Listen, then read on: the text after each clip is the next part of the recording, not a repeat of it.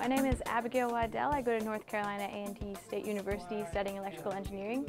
I'm working with Al Bowers on PRANDTL this summer. This jumbled mess of wires you see before you is our EPM, electronic pressure measurement system. What it's going to do is measure the pressure along the wing of the plane. That's what all of these tubes are for. They are mapped to different pressure ports on the wing.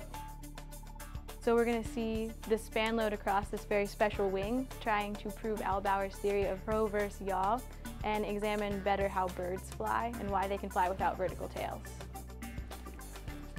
We're doing a preliminary test before we actually install this on the aircraft to be able to see if we're recording accurately or not, because obviously if it's not recording accurately, then it's useless. By breathing into this tube, you raise the level of pressure in it so we can see if it's recording accurately.